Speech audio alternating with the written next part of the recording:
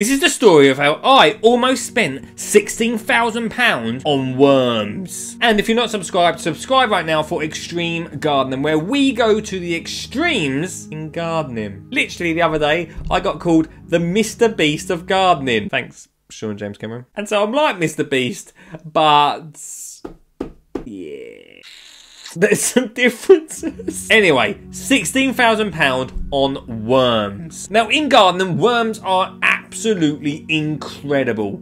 They do amazing things to our soil. And the biggest thing we use them for is composting.